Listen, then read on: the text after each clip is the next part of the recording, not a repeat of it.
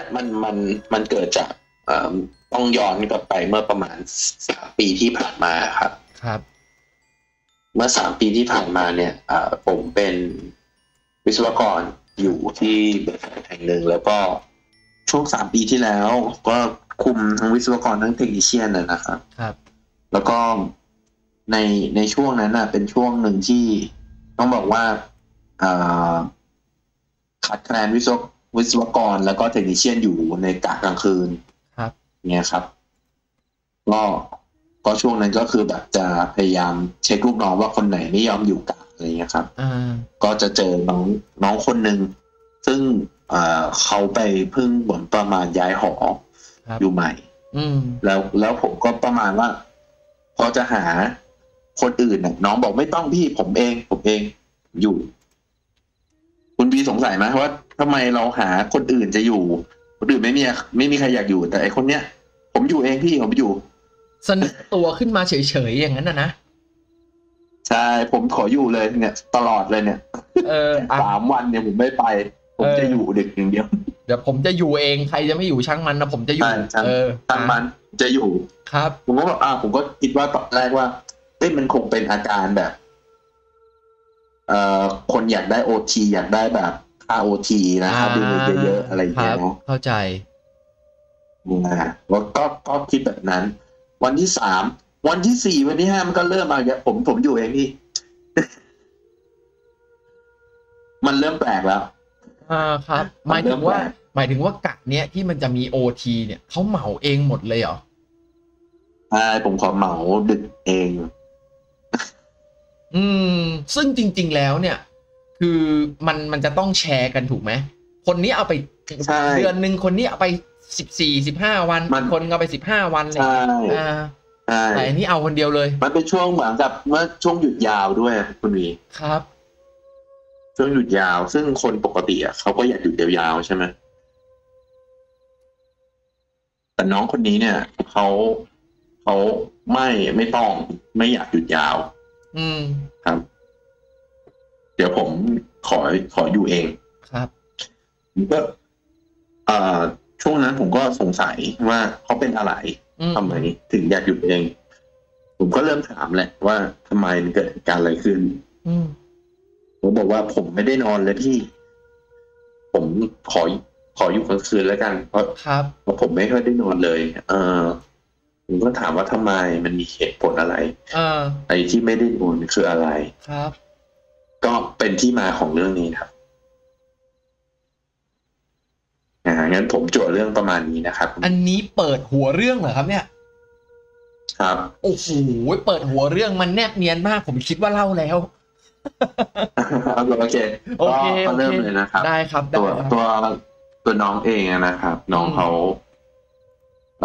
าไปซื้อของใหม่ที่อยู่เขาเรียกว่าเป็นแถวเรียกว่าถนนแจ้งวัฒนะแห่งหนึ่งนะครับเป็นศูนย์รวมการอยู่ของคนแล้วก็ศูนย์รวมของ exhibition ด้วยแห่งหนึ่งนะครับวันนี้เขาก็มีตึกที่เขาอยู่นะครับตึกนี้ก็คือแบบเงียบมากเอาเป็นว่าตึกเดิมที่เขาเคยอยู่ก่อนหน้านี้เขาย้ายมาอยู่ที่นี่เขาตึกเป็นตึกสังคมที่เงียบมากข้างบนนะครับดังนั้นที่ข้างล่างคนจะต่อแจมากเขาก็เลยกล่าวว่าโอเคอยู่ที่นี่สบายแล้วเขาได้แบบเหมือนกับ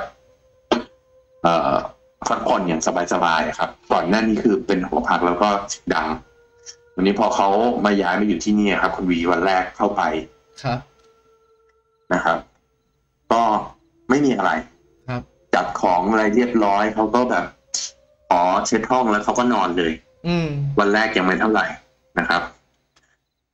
ช่วงวันที่2คุณวีหลังจากเก็บของมาแล้วเขาก็หลังจากรีบกลับมาวันนี้ก็คือเหมือนกับเขาเรียกอะไรฮะตกแต่งห้องเริ่มตกแต่งห้องเริ่มทำความสะอาดตกแต่งเขาก็ไม่ได้เจออะไรผิดแปลกนะคุณวีแต่คืนนี้จะต่างกันนิดนึงเขานอนเขารู้สึกว่าเอ๊ะทำไมข้างห้อง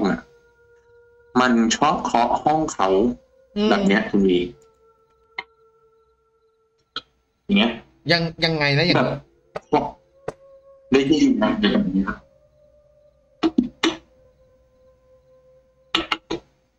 ไหมครับได้ยินไหมอันนี้เคาะที่กำแพงหรือว่าเคาะใช่อ๋อไม่ได้เคาะที่ประตูที่กำแพงคุณผู้ชมผู้ฟังเขาเคาะแบบนี้ฮะลองฟังบีดูนะเพราะว่าถ้าผ่านโทรศัพท์มันอาจจะไม่ได้ยินแต่เป็นแบบครับใช่นี่เลยครับลักษณะนี้นะเขาก็เลยแบบอ๋อไอห้องนี้สงสัยเลี้ยงเด็กครับเด็กเล่นเขาเข้าใจเลยเด็กเล่นเอาอะไรมาเคาะก็อะไรเงี้ยเขาก็แบบไอ้ข้างห้องเล่นเด็กสงสัยมีเด็กอยู่เมื่อวานเขารีบนอนเนี่ยครับถ้าทำความสะอาดเสร็จเขารีบนอนเขาก็คิดว่าไม่มีอะไรแล้วคืนนี้เคาะชักก็มาตั้งแต่รุ่ม3 ทุ่มกว่าคุณวีครับก็คือเด็กยังไม่นอนใช่ไหมครับจะกะว่าเด็กไม่นอนพอ4 ทุ่มก็ยังเคาะอยู่แต่เคาะเป็นเขาเรียกอะไรนะทีละครึ่งชั่วโมงเคาะทีเกือบครึ่งชั่วโมงเคาะทีนึงเกือบครึ่งชั่วโมงจะเคาะทีนึงครึ่งเขาก็เริ่มสงสัยแล้วพอประมาณเที่ยงคืนเริ่มจะแบบรำคาญเราเรียกว่ารำคาญแต่ก็ถือว่าเขาอาจจะแบบเคาะเล่นน่ะก็เขาก็น้องก็ทำอย่างนึงก็คือเอาซาเบามาคุณบีแล้วก็ครอบหูครับคืนที่3คุณวีเขาก็กลับมาเขาก็เริ่มหันไปมองข้างห้องแต่เขาก็แบบว่ามองมันไม่มีใครพอหันไปมองข้างห้องมันเป็นห้องเขาห้องเดียวเลยคุณบีแต่ไงคือสมมุติว่าเราเข้าตึกนึกภาพนะครับเราเข้าตึกมาแล้วเราก็เดินจากบันไดออกมาใช่ไหมครับจากลิฟต์ออกมาแล้วมันจะมีทางเลี้ยวขวากับเลี้ยวซ้ายนะครับถ้าเขาเลี้ยวซ้ายเนี่ยมันจะมีคนที่อยู่ตรงแถวนั้นนะเลยไปประมาณ 3-4 ห้องก็จะมีคนอยู่กันเป็น2 ห้องเว้น2 ห้อง2 ห้องเว้นอะไรประมาณนี้นะครับมีก็คือแบบมันก็ยังมีคนอยู่ครับแต่ของเขาเลี้ยวขวาพอถึงแยกในข้างในตึกนะครับแล้วก็ออกจากลิฟต์มาตรงมาสักพักก็เลี้ยวขวาจุดเนี้ยมันเหมือนกับว่ามันไม่มีใครอยู่เลยคุณวีครับเขาก็เดินผ่านมา 3-4 ห้องแล้วก็ยังไม่มีพอถึงห้องที่5ที่6คือห้องเขามันจะอยู่ตรงเกือบมุมใช้คำว่าเกือบมุมแล้วกันคุณวีครับตอนนี้เขาก็แบบไม่มีใครเลยเหรอวะตรงแถวนี้แต่ในใจเขาดีนะดีนะที่แบบเขาไม่มีใครกวนแล้วเขาก็คิดว่าดีนะที่ข้างห้อง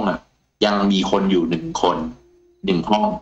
คุณนึกภาพออกไหมครับคือเด็กมันเคาะประตูยังดีที่ยังมีเด็กอยู่1 ห้องเขาก็ไม่ได้อยู่คนเดียวใช่ไหมครับเขาก็ดีใจแล้วก็แบบโอเคเขาก็เข้าไปทำความสะอาดในห้องวันที่3นี่ก็เริ่มทำอีกนะครับทั้งห้องน้ำห้องเนิมที่แบบยังไม่ได้เก็บละเอียดนึกออกไหมครับก็วันนี้ก็เป็นวันมาเก็บละเอียดเขาก็มาเห็นว่าทำไมในห้องน้ำเนี่ยหลังจากที่แบบว่าเขาเก็บละเอียดแล้วแบบทำไมมันมีแบบเหมือนนี่คือเหมือนคนไม่ได้มาใช้นานคุณวีมันก็จะมีแบบเหมือนลาเหมือนอะไรใช่ไหมครับแต่ว่าในแรกๆเขามองไม่เห็นเขาก็สงสัยเขาบอกเขาคิดในใจว่ามันอาจจะแบบเขาไม่ได้ดูแรกๆนั้นอาจจะมีก็ได้แต่ว่าแบบเช็ดแบบเขาเรียกอะไรช่วยๆเอาแบบให้มันดูพอได้อันนี้เขาก็มาสังเกตเขาก็คงไม่มีอะไรกลางคืนวีหลังจะออกมาแล้วประมาณช่วง3 ทุ่ม 4 ทุ่มมันมีเสียงห้องน้ำคุณวีห้องน้ำมันเหมือนกับว่ามีคนกดชักโครกเราเข้าห้องน้ำแล้วมีคนกดชักโครกเองคุณวีครับก็น้องเขาแบบมันกดได้ยังไงวะมันก็เลยคิดว่าสงสัยไอ้ตัววาล์วมันอาจจะเสียครับมันก็ลุกขึ้นมาเลยมันก็ลุกขึ้นมาแล้วก็เข้าห้องน้ำกดมันก็ไม่เสียนี่หว่ามันก็กะว่าเดี๋ยวพรุ่งนี้ค่อยมาดูใหม่เนาะระหว่างนั้นมันก็กลับมานอนครับมันก็ได้ยินเสียงกดอีกแล้วกดชักโครกเนาะก็ใครวะใครกดวะก็คิดว่าเสียอีกเหมือนเดิมก็แบบโอเคพรุ่งนี้เดี๋ยวจะมาซ่อมพรุ่งนี้กะว่าคืนนี้เดี๋ยวจะนอนแล้วใช่ไหมคุณวีพอประมาณพอล้มตัวไปนอนนะครับได้สักประมาณจะ4 ทุ่มวันนี้ดึกหน่อยครับ4 ทุ่มมาแล้วเสียงเคาะอะไรครับลักษณะเสียงเคาะคือจะไม่ได้เคาะที่เดิม ครับจะสุ่มเคาะไปมั่วทั่วไปทั่วเลยใช้คำว่าเคาะไปทั่วประเด็นของการเคาะอันนี้ก็คือมันมีเคาะมาจากตรงปลายเท้าตรงห้องน้ำคุณวีซึ่งเดี๋ยวเคาะปลายเท้าในห้องน้ำนั่นหมายความมันต้องอยู่ในห้องเราดิใช่แล้วประเด็นเนี้ยมันเป็นประเด็นที่น้องมันสงสัยว่าหูมันฝาดปะวะมันปึ้งในห้องน้ำอ่ะมันแบบคือมันก็คิดว่าแบบโอ้ยไม่มีอะไรหรอกสงสัยคือพอเด็กมันเคาะแล้วคงจะคิดมากให้เหตุผลตัวเองเพื่อให้แบบตัวเองจะได้ไม่ได้คิดอะไรมาก็เลยแบบตอนแรกสงสัยเราพี่บิ๊กตอนแรกเนี่ยไอ้น้องคนนี้มาบอกเราว่าไอ้เสียงตึ้งเนี่ยได้ยินมาจากกำแพงเราก็เลยเพราะเขานอนชิดผนังเราก็เลยคิดว่ามันเป็นการเคาะจากเด็กคนหนึ่งห้องข้างๆแต่ทีเนี้ยมันดันมาผ่านจากกำแพงในห้องน้ำซึ่งมันเป็นไปไม่ได้เลยที่จะมาจากห้องข้างๆแล้วใช่คือเขาคิดแบบนั้นแต่ปลอบตัวเองตอนนี้คือปลอบตัวเองแล้วนอนไปอีกสักพักหนึ่งวีก็ยังไม่หลับนะก็แปลกนะน้องมันก็ยังนอนไม่หลับมันก็ได้ยินเสียงอีกคราวนี้ได้ยินเสียงอีกคราวนี้ในห้องน้ำเลยครับเลยว่ามาจากในห้องน้ำคราวนี้มันเปิดไฟเลยโล่งโพร่งเลยคราวนี้ไม่ใช่แล้วไม่ใช่ข้างห้องแล้วไม่ใช่แล้วห้องกูนี่แหละก็คราวนี้ห้องนี้แหละแล้วก็ทวนตัวเองไปด้วยว่าเนี่ยห้องเราเนี่ยแหละมันมีอันที่เคาะข้างห้องอาจจะไม่ใช่ก็ได้อาจจะเป็นแบบเคาะในห้องเรานี่แหละนึกออกไหมก็เลยแบบกลัวเข้าไปใหญ่ตอนนั้นกลัวน้องมันก็เลยลงไปข้างล่างคือข้างล่างจะมีวินมอไซค์กับยามแต่ตอนนั้นดึกแล้วครับวินมอไซค์ไม่อยู่แล้วก็เหลือแต่ยามตอนนี้ก็เลยเรียกยามขึ้นมาครับเรียกยามบอกว่าผมมาเจอบุกรุกเจอแบบคนคุกคามเคาะห้องแต่ผมไม่รู้ว่าเคาะยังไงยามก็เจริญนะครับก็คือเพิ่งเข้ายามบอกว่าเพิ่งเข้ามันกันก็ไม่รู้เขา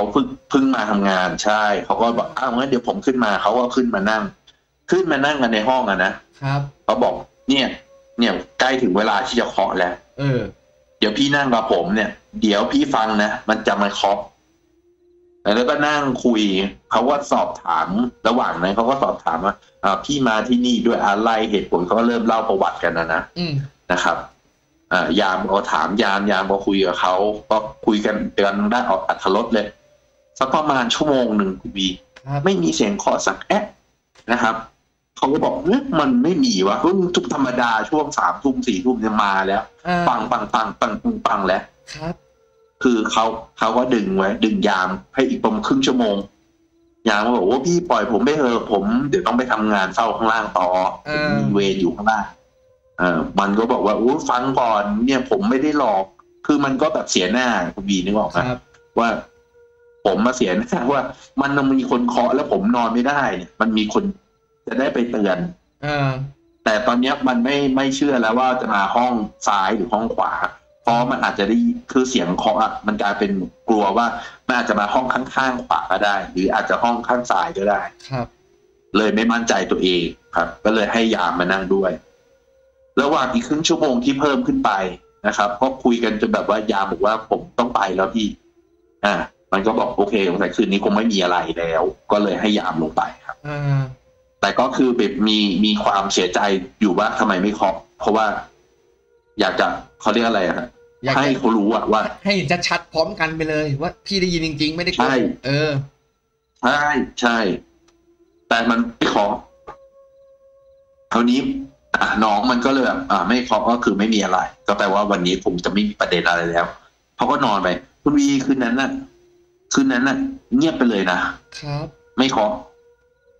ครับพออีกวันหนึ่งนะครับวันเนี้ยเป็นวันสุดท้ายแล้วที่เขาจะแบบจะพิสูจน์นะเนาะเขาก็ระหว่างเดินออกจากห้องคุณวีเขาก็มองตรงประตูข้างห้องคุณวีทำไมแบบประตูมันล็อกเขาก็เห็นล็อกตลอดนะ เขาก็แบบโอเคงั้นรีบไปคือเหมือนมาทำงานสายวิมนอนดึกอะเนาะคนนอนดึกมาทำงานสายก็คือต้องรีบออกมาแต่เช้าอะก็มันต้องสตาร์ทเครื่องด้วยมากลับมาสตาร์ทเครื่องก่อน8 โมงด้วยแต่มันก็ได้โอช่วงตอนเช้านะก็รีบมามันก็บอกมันก็มาเล่าว่าเนี่ยมันเคาะกลางคืนนะพี่ผมก็ไม่รู้มันไม่นอนไม่หลับไม่นอนเนาะนี่คือช่วงไม่เคาะผมก็แบบมาก็ดีแล้วแบบมาเร็วก็ดีแล้วจะได้ไม่เสียจะได้โอไม่งั้นเดี๋ยวมันพอมันเกินเวลาผมก็จะตัดโอให้น้องไม่ได้ถ้ามาเลทนี่ผมก็บอกเตือนแบบอย่ามาเลทอะไรเงี้ยพอวันเนี้ยมันเล่าให้ผมฟังแล้วว่าที่คราวนี้ผมรู้แล้วรู้อะไรวะมันก็เลยเล่าว่าเนี่ยคืนเนี้ยผมนอนก็คือมันไม่อยากจะฟังเสียงเคาะอ่ะคุณวีมันไปเอาซาวเวาอ่ะแบบที่ครอบหูเลยอ่ะครอบเลยครอบแล้วเปิดเลยเปิดซาวเวาแบบดังเลยนะเพื่อที่จะให้ตัวเองนอนแบบไม่สนใจอะไรอย่างนี้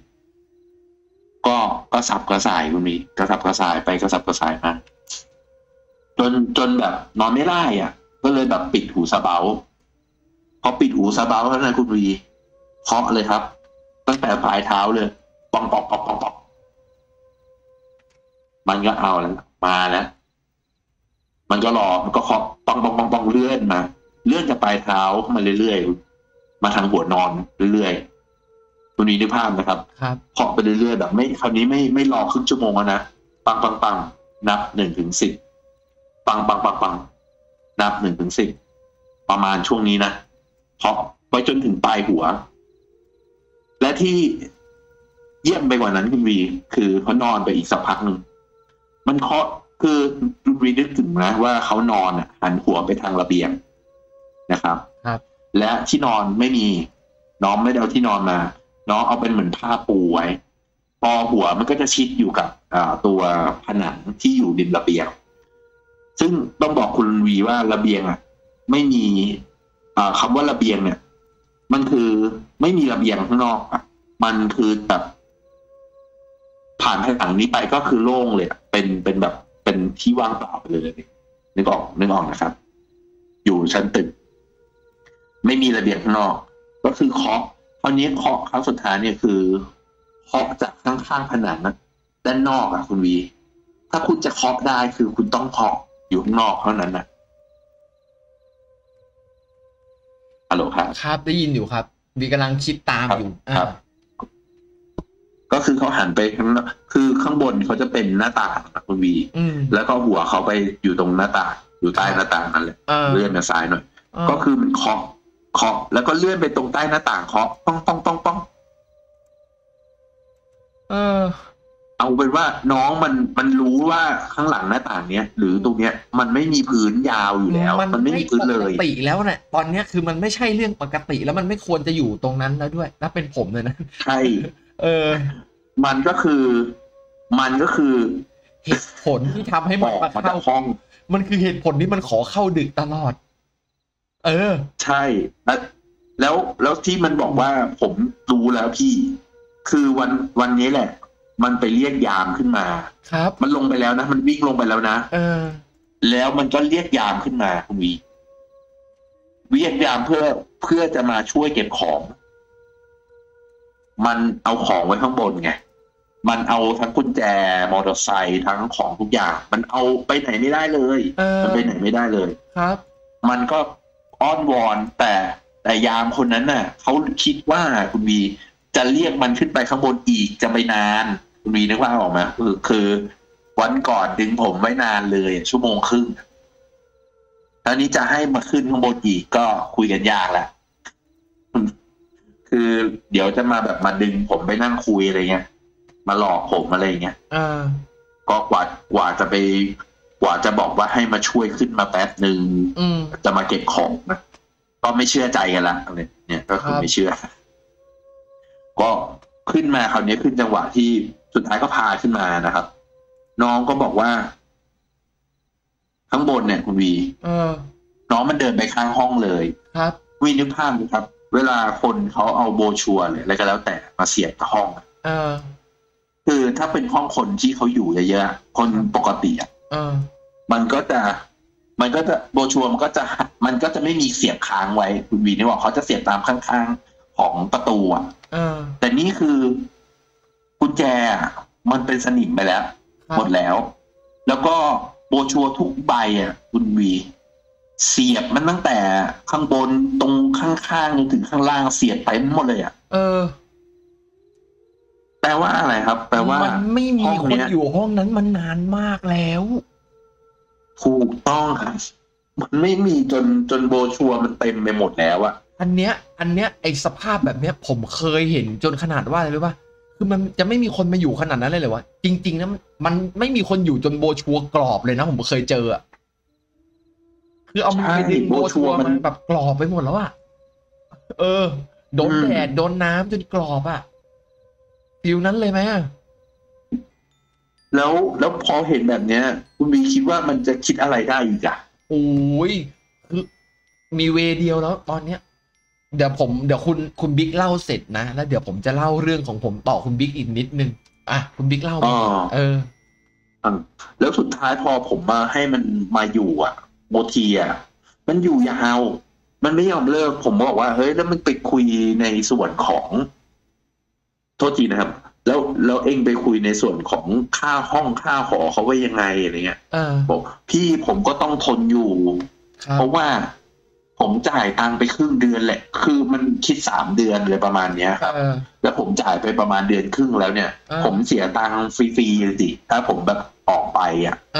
เดือนครึ่งเนี่ยก็ต้องทนอยู่บอกจะไปทนทำไมเนี่ยตอนนี้ผมก็เลยต้องอยู่ดึกเพื่อที่จะแบบไม่ต้องไปนอนกลางตอนกลางคืนก็เปลี่ยนให้ตัวเองต้องมาอยู่นอนตอนกลางวันแทนกลางวันก็ยังพอได้ไม่ขอแต่ว่าจริงๆแต่ว่าจริงๆแล้วในเมื่อมันเป็นสถานที่เดียวกันเนี่ยยังไงผมก็ว่ามันก็หนีไม่พ้นอยู่ดีจากกลางวันกลางคืนนะถ้าเขาจะเล่นคุณถ้าเขาเซตหยอกคุณแล้วยังไงก็ต้องโดนคือสุดท้ายมันไปนอนได้อีกไม่ถึงวันพอมันออกมานอนกลางวันใช่ป่ะผมก็ถามแล้วไปนอนตลอดไหมผมก็กะจะนอนตลอดพี่สุดท้ายมันก็ไปนอนกับเพื่อนที่เป็นเทคนิเชียนขออีกขอหนึ่งของเพื่อนขอมานอนด้วยนอนไม่ได้ครับเรื่องก็เป็นประมาณนี้ครับสุดท้ายครับน้องมันก็มาบอกว่าที่ตอนนี้ผมได้เงินคืนแล้วนะแต่ไม่ครบหรอกขาดไปไม่เท่าไหร่ไม่กี่พันผมก็ถือว่าผมย้ายมาอยู่ทางนี้ดีกว่าดีแล้วสุดท้ายก็ยอมเสียสุขภาพจิตครับนะฮะเรื่องนี้ไม่มีเวอื่นจะให้สรุปหรอกครับข้างห้องต้องมีอะไรแน่ๆฮะหรือไม่ก็ในห้องเรานั่นแหละในห้องน้องนั่นแหละต้องมีแน่ๆแล้วจะให้ไปถามเจ้าของก็คงบอกโอ้จะมีได้ไงนู่นนี่นั่นอยู่แล้วนะฮะมันไม่มีทางบอกเจ้าของบอกผมอยู่ตั้งนานไม่เห็นมีอะไรเลยธรรมดามันคือธรรมชาติเลยครับที่จะต้องตอบแบบนั้นจะให้ตอบห้องพี่มีผีห้องข้างๆเคยเลี้ยงผีใครจะบอกครับฮัลโหลมันไม่มีหรอกนะฮะก็เรื่องแล้วคุณบีครับมันมีอย่างนี้ครับคือสุดท้ายตรงนั้นเขามีวินมอไซค์ด้วยน้องมันก็สงสัยเรื่องนึงว่าพี่แล้วมันมีอะไรหรือเปล่าห้องเนี้ยแล้วน้องอยู่ชั้นไหนล่ะผมอยู่ชั้นนี้เฮ้ยเอ็งอยู่เข้าไปได้ยังไงครับบอกมันมีคำถามขึ้นมาเอ็งอยู่เข้าไปได้ยังไงแล้วชั้นนั้นใครเขาอยู่กันด้านซ้ายเขาก็มีพี่แล้วเอ็งด้านขวามีไหมล่ะบอกไม่มีเลยพี่มีผมอยู่คนเดียวก็ใช่เลยดิใครเขาจะไปอยู่กันบอกทำไมก็สรุปประมาณอย่างนี้นะครับคุณเอ็งไม่ดูใต้ตึกหรอวะว่าของมันวางไว้เต็มเลยแต่มีแต่พวกกล่องทั้งนั้นเอ็งไม่เห็นเหรอบอกยังไงมีแต่พวกกล่องคืออะไรบอกก็ไอ้กล่องนี้ยังไม่ได้ถูกเก็บเลยคือมันจะมีการโดดดิ่งลงมาจากห้องถ้าเข้าใจไม่ผิดก็คือจากห้องนี้แหละนะครับห้องข้างๆนี่แหละแล้วพอดิ่งลงมาก็เนื่องจากตรงนั้นเป็นเขตชุมชนมันมีนึกภาพออกไหมเขาจะไม่ให้ใครเห็นเขาก็ทำเสมือนว่ามีการย้ายหอเอากล่องมาเทินบังพร้อมกับเขาเรียกอะไรตู้พลาสติกตู้เสื้อผ้าพลาสติกวางบังเอากล่องวางบังเหมือนกับ มีการขนของอ่ะแต่จริงๆแล้วข้างในนั้นล้อมศพไปครับเฮ้ยเดี๋ยวข้างในเป็นศพเหรอใช่คือเขาล้อมไว้ไงไม่ให้ใครเห็นนะไม่ให้ใครเห็นว่ามีคนโดดลงมาตรงนี้เฮ้ยไอ้บ้าถามจริงๆโอ้ยขนลุกเลยจริงแล้วบอกเนี่ยเองไม่เห็นกล่องนี้หรอผมบอกกล่องไว้ทำอะไรพี่ก็ตอนเขาโดดลงมาก็เนี่ยก็ต้องมาช่วยกันล้อมเก็บไว้ไม่ให้คนก็เพ่นหมดไม่มีใครมาอยู่บินก็ขับไม่ได้ดิเฮ้ยนี่คือประเด็นครับหมายความว่าทุกคนช่วยกันปิดเรื่องโดดตึกนี้เหรอใช่ครับแล้วก็ไม่งั้นให้กู้ภัยมาเก็บศพไปด้วยไม่มีการติดต่ออะไรเลยก็กู้ภัยคือเอากู้ภัยมาเก็บแต่ก่อนที่จะกู้ภัยจะมาเก็บมันจะเขาเรียกอะไรอ่ะมันจะเห็นเป็นภาพสังเวชเข้าใจมันจะเป็นภาพเละๆก็คือโอเคก็คือมาล้อมไว้ก่อนคือเขาไม่คนมาแตกตื่นเขาล้อมไว้ใช่แล้วมันโดดบ่อยใช้คำว่าโดดบ่อยคือมีคนโดดบ่อยเพราะฉะนั้นเขาก็เลยเอาไว้ตรงนี้แหละเดี๋ยวก็ได้ใช้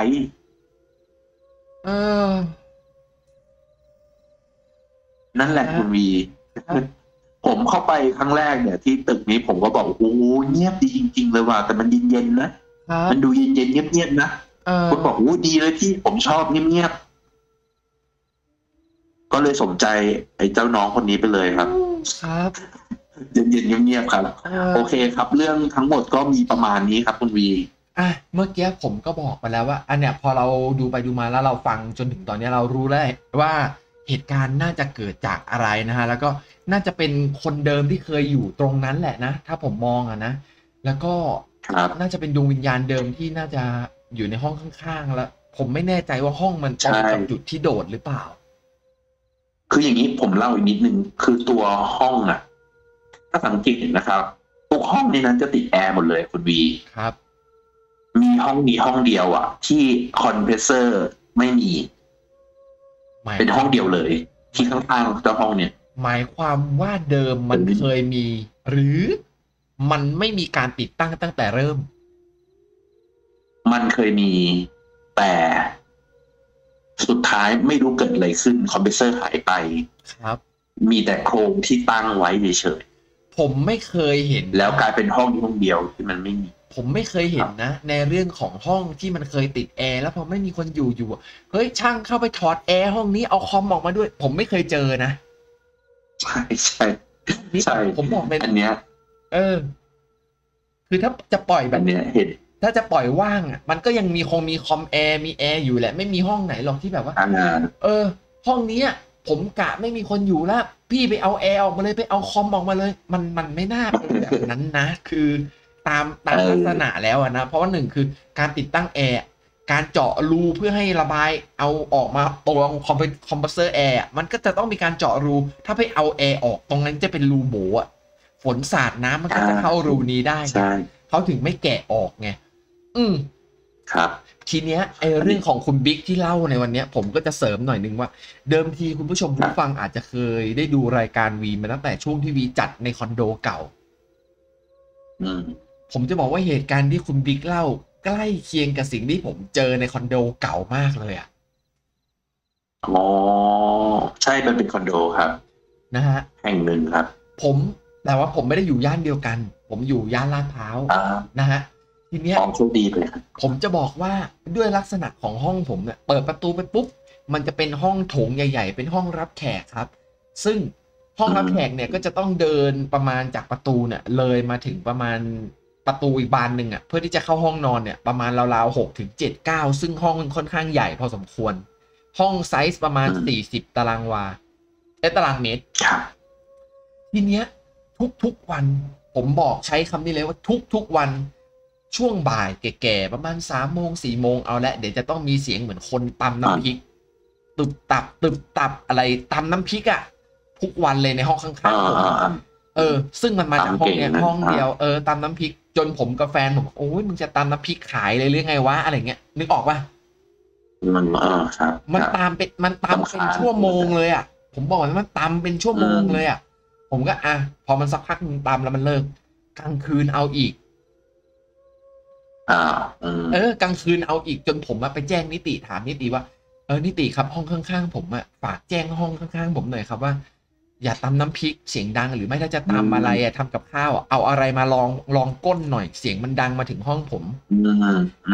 นิติเขาก็เงียบๆแล้วก็บอกเดี๋ยวแจ้งให้เพราะว่านิติเซตเนี้ยเพิ่งเข้ามาเขาไม่รู้ว่าเดิมที่ห้องเนี้ยมีคนอยู่ไหมหรืออะไรไหมผมก็ไม่ได้ตามผมก็แค่แจ้งแล้วก็ปล่อยเขาไปแจ้งให้แค่นั้นเองทีนี้ไปมามันก็ยังมีอยู่เรื่อยๆจนผมต้องโทรเข้ามาที่นิติผมถามได้แจ้งให้ผมหรือยังมันบ่อยมากมันมีทุกวันเลยอะไรเงี้ยเขาบอกว่าลูกบ้านคะทางเราได้แจ้งให้รปภไปแจ้งให้แล้วนะคะผมก็เลยไปตามเรื่องจากรปภที่ดูแลตึกผมก็ถามรปภว่ารปภครับห้องข้างๆผมเนี่ยชั้น16เนี่ยเคยขึ้นไปแจ้งให้หรือยังครับว่าอย่าตำน้ำพริกเสียงดังหรือไม่ก็เอาอะไรรองก้นหน่อยเสียงมันดังมากรปภบอกผมขึ้นไปเคาะห้องหลายรอบแล้วครับไม่มีใครเปิดห้องเลยผมก็บอกเหรอครับจังหวะวันนั้นผมขึ้นมาจากห้องวันที่คุยกับรปภเลยผมจำได้ผมเจอจังหวะเดียวกันกับห้องฝั่งตรงข้ามกันเขาเปิดประตูห้องออกมาผมก็เลยเดินไปหาเลยผมบอกพี่ครับผมขอโทษที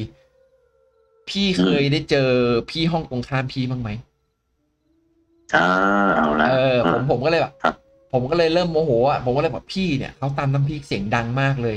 ไอห้องตรงข้ามเขาบอกเดี๋ยวนะน้องพี่อยู่ตรงนี้มา5 ปีแล้วพี่ไม่เคยเจอใครเดินออกมาจากห้องนี้เลยนึกออกไหมสิ่งที่ผมจะทำอะไรผมไม่เชื่อคุณบิ๊กคุณผู้ชมคุณผู้ฟังครับต้องเปิดในมือผมเนี่ยมันคือขากล้องแบบเอาไว้เซลฟี่เวลาเราถ่ายไลฟ์หรือถ่ายวิดีโอเนี่ยตัวนี้เลยผมเอามือถือเนี่ยติดไว้อย่างนี้นะฮะผมทำให้ดูผมเอามือถือติดไว้อย่างนี้นะฮะปึ๊บแทนแขนนะฮะผมทำอันนี้แทนแขนฮะสิ่งที่ผมทำคือบริเวณหน้าห้องเขาเนี่ยมันมีกระจกอยู่บานหนึ่งเปิดไว้เพื่อระบายอากาศบริเวณโถงทางเดินซึ่งมันลิงก์กับข้างๆห้องเขาพอดีซึ่งมันจะเป็นกระจกแบบกระจกหลังห้องแล้วผมก็อยากรู้ว่าใครวะมันใช้ชีวิตอยู่ในห้องไหม5 ปีแล้วไม่เคยมีใครเห็นสิ่งที่ผมทำคือผมกดเปิดวิดีโอแล้วผมทำแบบนี้ยื่นไปดูคุณผู้ชมผมยื่นไปอย่างนี้เลยปึ๊บค้างไว้แล้วก็เลื่อนดูอย่างเงี้ยเลื่อนเพื่อที่จะดูว่าเฮ้ยในกล้องเราน่ะจะเห็นอะไรบ้างคุณบิ๊กคุณผู้ชมคุณผู้ฟังรู้ไหมสิ่งที่เกิดขึ้นคืออะไรผมกับแฟนเหวอเลยนะผมกับแฟนนี่เหวอเลยหลังห้องนะคุณบิ๊กจินตนาการนะห้องเนี้ยมันเหมือนห้องร้างห้องเก่าขนาดว่าหลังห้องมีนกพิราบแบบไม่ต่ำกว่า5 ครอบครัวมาสร้างรังไว้โอ้ยไม่มีใครอยู่เนาะห้องไม่มีใครอยู่ครับโอ้ยเราขนลุกกันดูดิปึ๊บห้องมันไม่มีใครอยู่เลยผมก็เอาแล้วไงมึงผมคุยกับแฟนนะเอาแล้วไงเจอดีเข้าแล้วไงล่ะนะฮะผมก็เลยแบบว่าโอ้โหเอาไงวะเนี่ยแล้วไอเสียงตำน้ำพริกข้างห้องเรายังไงนะฮะจริงๆแล้วก่อนผมออกย้ายคอนโดมาอยู่ที่เนี่ยที่เป็นสตูดิโอนะตอนนี้ด้วยเนี่ยนะฮะก่อนย้ายที่นั่นมาที่เนี่ยมันมีอยู่ช็อตนึงผมไม่รู้จะพูดว่าไงดีผมกำลังย้ายของออกในจังหวะเดียวกันกับช่วงนั้นนะมีคนกำลังเข็นรถเข็นครับและเอาของขึ้นมาที่ชั้นผมดังกุ้งกังกุ้งกังกุ้งกังผมก็ชะเง้อดูปุ๊บมันมีคนกำลังย้ายของเข้าไปอยู่ในห้องนั้นเฮ้ยแบบเห็นเลยแบบเห็นเลยว่าเอารถไปจอดหน้าห้องนั้นขนของเข้าไปในห้องนั้นนั่นมันเป็นการยืนยันอย่างหนึ่งว่าตั้งแต่ผมอยู่ห้องนั้นมาห้องข้างๆผมไม่เคยมีใครอยู่และ2สิ่งที่จะคิดต่อคือไอคนที่กำลังจะย้ายเข้าไปอยู่ในห้องนั้นน่ะมึงจะโดนอะไรบ้างวะเจออะไรแล้วแต่ไม่ได้บอกเขาใช่ไหมครับไม่ผมไม่ได้บอก โอ้เยี่ยมไปเลยคุณใจร้ายมากหลายๆคนนะฮะที่อยู่ในสตรีมมิ่งผมมาตั้งแต่ช่วงแรกๆจะจำได้ว่าผมพูดถึงเรื่องนี้บ่อยมากเรื่องตำน้ำพริกข้างห้องผมเนี่ยผมบ่นนะจนพักหลังๆผมเลิกบ่นและอันนี้คือเรื่องตั้งแต่ตอนผมย้ายออกมาจากตรงนั้นก็เลยยังไม่ได้เล่าให้ฟังคือกะว่าจะเรียบเรียงเรื่องให้ดีๆก่อนแล้วก็ลองเล่าให้ฟังนะฮะเป็นเหตุการณ์สั้นๆเรื่องหนึ่งละกันที่เล่าให้ฟังประมาณนี้โอเคขอบคุณคุณบิ๊กมากเลยครับที่ทั้งมาร่วมแชร์ประสบการณ์ในรายการแล้วก็มาร่วมเป็นพิธีกรร่วมในรายการหนึ่งเรื่องของผมนะฮะครับขอบคุณมากครับได้ครับขอบคุณมากครับผมคุณบิ๊กครับสวัสดีครับผมสวัสดีครับก็จบลงไปแล้วสำหรับเรื่องเล่าในวันนี้ใครที่ชอบก็ฝากกดแชร์กดไลค์กด Subscribe ครั้งหน้าจะเป็นเรื่องเล่าเรื่องไหนฝากติดตามช่องของเราไว้ด้วยสำหรับวันนี้สวัสดีครับ The Good Story